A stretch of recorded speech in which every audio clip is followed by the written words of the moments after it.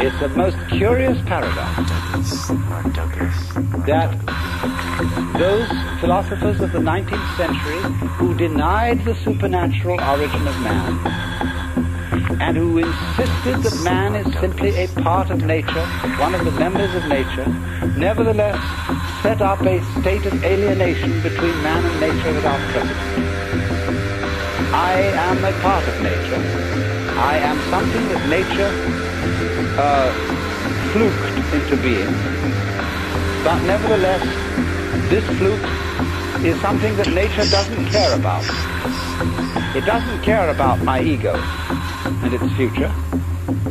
All that is important to nature is the species. The individual is irrelevant.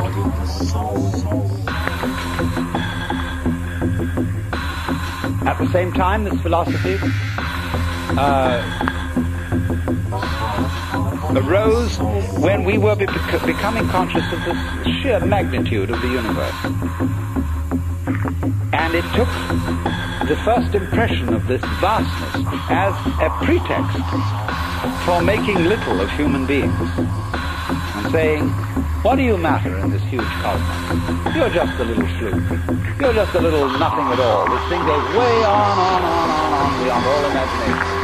Therefore, man is just so much fungus on a rock. A very tiny rock at that. The satanic one himself.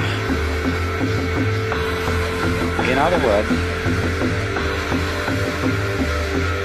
it took the standpoint. The satanic one himself.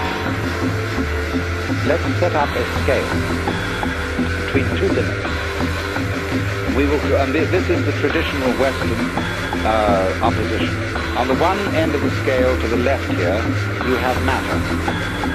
The inert, the clay, put into shape by the potter.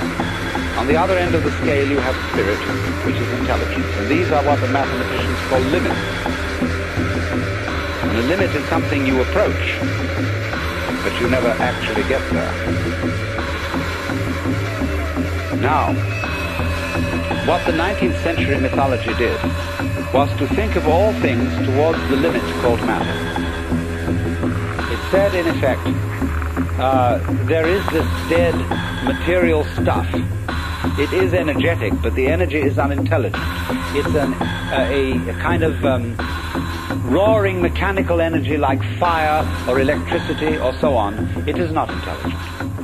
And everything is really that. What we call human intelligence and consciousness are merely complicated forms of this primordial energy. And they are nothing but that.